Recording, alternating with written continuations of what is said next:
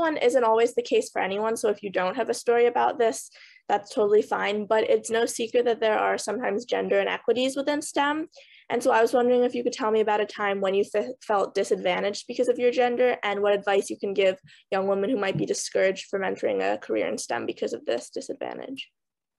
Yeah, so it's definitely an important thing to talk about, because if we don't bring things to the surface, then they don't necessarily get fixed, right? And so I actually at Caltech participated in a childcare committee where we looked at what's called the leaky pipeline in STEM, and looked at how women left the field and at what periods women left the field, or left STEM. And one of the periods that actually affected me personally was just having children, right? Because a lot of times the timing of a woman's biology indicates that it's better, it's easier to better biologically to have children around the kind of graduate school postdoc time. And now, of course, there are all these amazing medical advances. People are freezing their eggs and doing all sorts of really cool things to be able to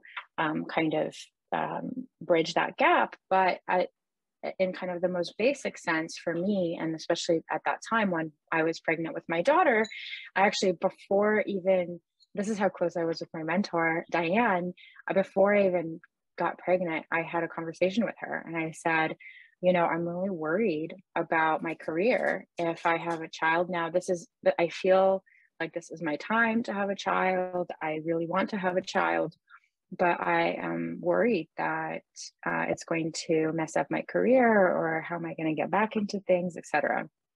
And so this is exactly it's a great example of how you could go to your mentor and say, I really don't know how to go about this. And oftentimes people will feel very humbled by your question and respected by the fact that you trust them. And so don't hesitate to ask those questions, but that make you feel comfortable. But for me, Diane really encouraged me, and she said, especially because we were doing this leaky pipeline calculation, and I was about to, I wanted to have a baby.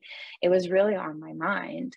And she just told me something that I think was really revolutionary for me, which is actually now when I get the opportunity to mentor young women and they ask me similar questions, I tell them this. Research actually is a wonderful place to have children if you have a good support system, right? And that's really key. Having a mentor or choosing a faculty advisor if you're in research or if you're in education, or a boss who would be supportive of you having children is really key.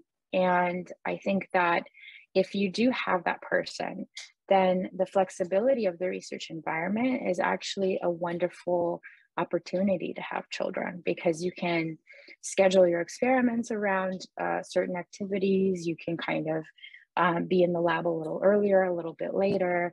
That kind of flexibility is not always possible in a corporate job, where you're really expected to be at your desk, from 9 to 5. So there are still a lot of things to work out for women in STEM, and having kids and being able to pay for childcare. There are all sorts of issues, but it did really uplift me and made me feel supported by her answer. She really encouraged me to just go with my gut and not kind of let external pressures to dictate how I should go about my own family life. And she really encouraged me with her perspective, on the research environment and having children within the research environment. And so I think that it all comes down to kind of our original, what we had talked about earlier, which is finding that right person and finding that mentor who will be supportive and will be able to adjust. And that's the hard part, but it is the most important foundation. Mm-hmm.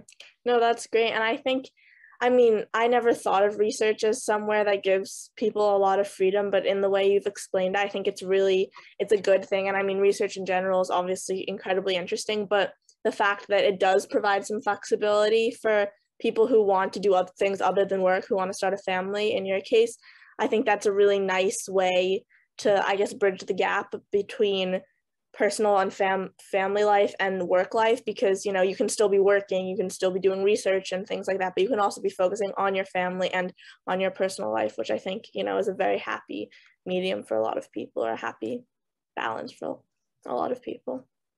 Yeah, definitely. And so my next question is, what do you think the largest breakthrough will be within technology in the next 10 years, and how will it influence the next generation of young women? Yeah, so I'm fairly biased in this, right? Because I think that ethical AI is really where I'm focusing most of my mental energy these days, and of course thinking about Lucinetic all the time and how to make it better. But we're democratizing access to AI, and we're trying to equalize the playing field when it comes to accessing opportunities. But beyond Lucinetic, there are so many applications of AI that, where women can, I think, harness machine learning to create a better future. And this is what really encourages me, is that in the past, it has been really difficult for women to illustrate some of the inequities in different fields, and pay gap, all these other parts of being in a career.